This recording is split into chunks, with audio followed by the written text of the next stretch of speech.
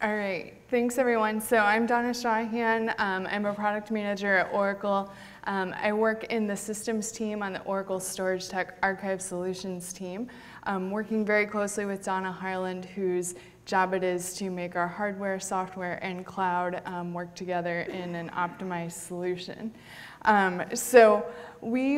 The talk today, it'll be a short talk because I know we're at the end of the day, but it's all about helping you design and manage your long-lived archives efficiently. We'll walk through the key components and features of an archive. And then I also just will show various architectures that you can do when building an archive. And then we'll get started with the value of an efficiently designed archive. So an archive that is designed well can help you lower your costs because it takes advantage of your existing storage that you might have on site and helps you adapt and add additional storage at lower price points. It helps you improve efficiencies by being able to adapt user-defined policies to manage your data across all of those different tiers of storage. So it's taking away that complexity of managing your data. And then lastly, ensuring access, making sure that you can get to your data as you're keeping it for 10, 20, or 30 years. Or sometimes your case could be you're keeping it forever, and we've heard about the importance if you don't want to lose your large-scale data projects. So there are features within an archive that's designed well that can help protect your data throughout its entire life cycle.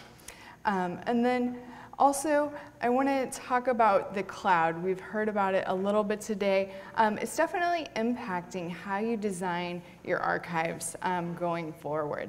So these are just a few stats about companies who are curious about cloud. They see their business shifting to the cloud, as well as traditional purchasing of on-premise hardware is declining. So having an archive that very seamlessly integrates cloud will be important as you're thinking about keeping your data for the long term.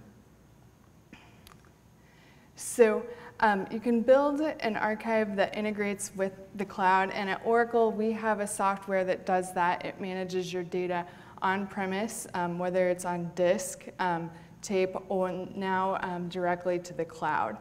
So we're giving you that flexibility to put your data where you need it, whether that's on-premise or a combination of on-prem and in the cloud.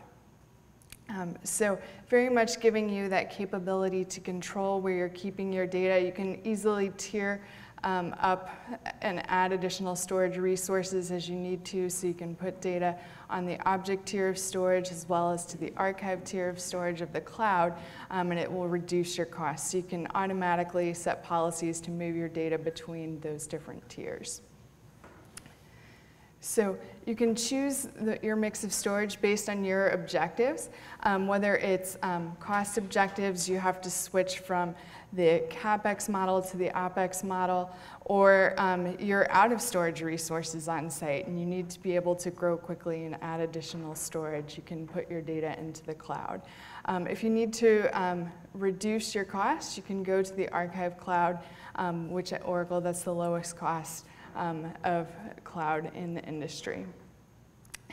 So as I mentioned, Oracle HSM, it's an on-premise application that can put your data into the cloud and gives you access to that 1/10 of a penny per gigabyte per month. So when you're thinking about your archives and they're growing, you can store your data very inexpensively. So for a year, it's $12,000 per petabyte per year. All right, now that we've talked about the value and importance of an archive that also includes cloud and addresses today's challenges, we'll walk through the components of an archive. So you have your end user applications. They need to talk to the different tiers of storage. So you have that abstraction software. So that's Oracle HSM. And then you can have your primary disk tier where you store your metadata. And then you also have you can store a copy on disk as well as tape or also in the cloud. This is just one example of a solution with Oracle HSM. So you can access it, your applications through the standard POSIX interface, so CIFS or NFS. We have two servers here with Oracle HSM on them for high availability, as well as using QFS clients, so the quick file system clients, to efficiently move your data to tape. Again, you can have your data on disk or tape, and that's what's shown in this example. But we have many ways that you can do that. So just to give you a little view of the flexibility with this, so you can have your on-premise archive and keep 2 copies for your data protection. You can also have the hybrid archive. So you can have 1 copy on-premise and your 2nd copy in the cloud as your data protection tier. If you have only disk on site, you can then put the rest of your data into the cloud, so that you're all cloud archive model. A few more examples. You can use OpenStack Swift on the front end to create private clouds. So if you can't take your data to offsite, you can use that to build object stores. You can also have Oracle HSM hosted on site, and you can keep your data on disk for fast access, as well as data in the cloud that you would be archiving for beyond 2 years that you don't need quick access to. It might take a little longer to restore, but you're keeping data there. Lastly, you can have on-premise Oracle HSM with a small disk cache, and then storing data in both the object and archive storage tiers of the cloud.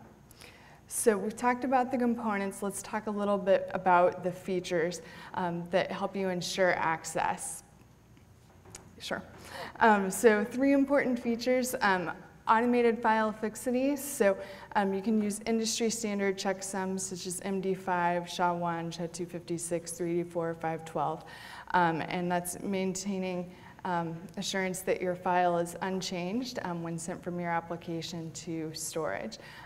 Automated data integrity validation, so that's assuring that the data hasn't changed after it's been stored for data at rest. And you can set policy-based audits to do that and self-heal automatically. So if you have an error, you can correct from your 2nd copy.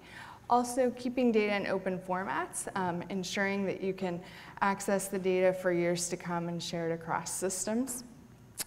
This is just an example of how this works together to protect your data and ensure access throughout its entire life cycle. You can do it on each read or write, or set policies to periodically validate it. This is a case study of one of our customers and their architecture. So they're using Rosetta in front of Oracle HSM, submitting their own checksum, and then storing the data on Flash, as well as 2 tape archives, and are set up to go to cloud. So for data in transit, they're using file fixity, data at rest, data integrity validation. And then lastly, just in summary, you can manage your archives very efficiently with a software like Oracle HSM.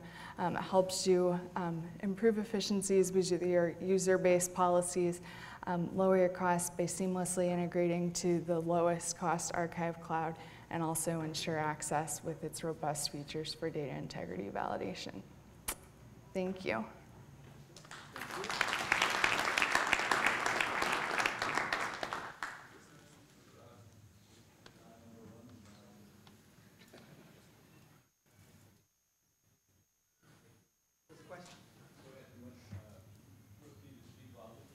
So obviously the cost of storing the data is $12,000 a year per petabyte a year. What would be the restore cost to store that and retrieve? Sure. So there's standard recall costs, and those are made publicly available. So I think it's 0.005 cents per retrieval. One of the benefits to having the hybrid model that I didn't point out is you can recall your data from your local copy, and then you don't have any retrieval cost. So that's a really important component, to have the ability to have a hybrid solution. Okay, any other questions?